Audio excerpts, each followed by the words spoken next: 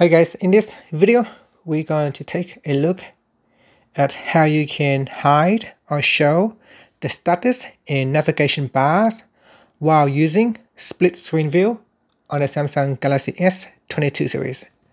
First, tap on the home button to go back to the home screen. Then from the home screen, swipe down at the top and tap on the settings icon. In settings, go down and tap on advanced features. Then we go down and tap on lapse. In here, tap on full screen. In split screen view, tap on the toggle button to turn on this feature. Now if we open up a split screen view, and in this window you can see the status bar has now been hidden, as well as the navigation bar has been hidden.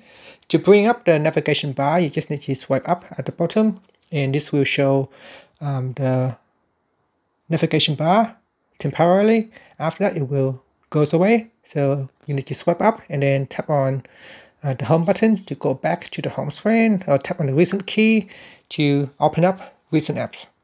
And in here, you can switch it off. Once it is turned off, in my split screen view, I can now see my navigation bar as well as the status bar. And that's it. Thank you for watching this video. Please subscribe to my channel for more videos.